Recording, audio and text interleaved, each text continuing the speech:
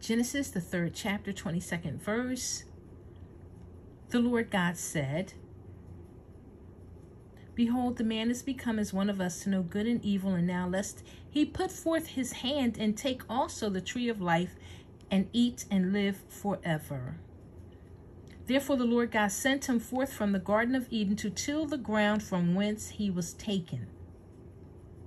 The Lord is getting rid of the man and his wife, or Adam and his wife, because he said they're going to take also of the tree of life and eat and live forever. Did the Lord forbid Adam and the woman to eat from the tree of life? Let's take a look at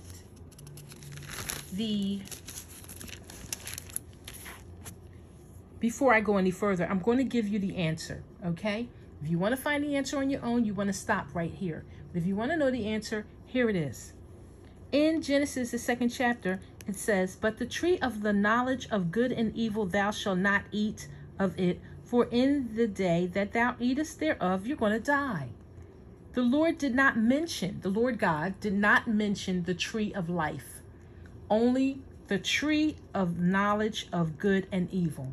Now, I'm going to go over to Genesis, the 3rd chapter, and we can see where the serpent is saying, has God told you that you should not eat of every tree of the garden? Everybody says that the serpent is deceiving the woman, but what did he say? And then the serpent said, God hath said, you shall, wait a minute, the serpent said, you're not going to die. What was the serpent referring to? What tree was the serpent referring to? The Lord said, I want to go back here. The Lord said, but you can, of every tree of the garden, you may as freely eat.